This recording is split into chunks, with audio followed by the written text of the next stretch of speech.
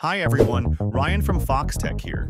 If you're looking to turn off authentication on your iPhone, whether it's for convenience or another reason, I'm here to walk you through the process. We'll cover how to disable biometric authentication, like Face ID or Touch ID, and how to adjust settings for other types of authentication on your device. Let's get right into it. First, if you want to turn off biometric authentication, start by opening the Settings app on your iPhone. Once you're in Settings, scroll down and tap on Face ID and Passcode, or Touch ID and Passcode, depending on which model of iPhone you have. You'll need to enter your passcode to access these settings. Once inside, you'll see an option labeled iPhone Unlock. This controls whether Face ID or Touch ID is used to unlock your phone. To disable this feature, simply toggle off iPhone Unlock.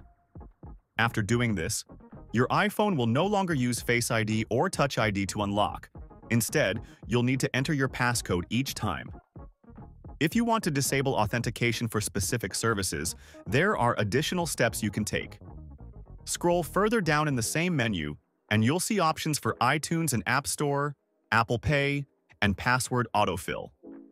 If you don't want Face ID or Touch ID to be required for these services, you can toggle each of these off as well. This way, your iPhone won't ask for biometric authentication when you're making a purchase, filling in passwords, or using Apple Pay.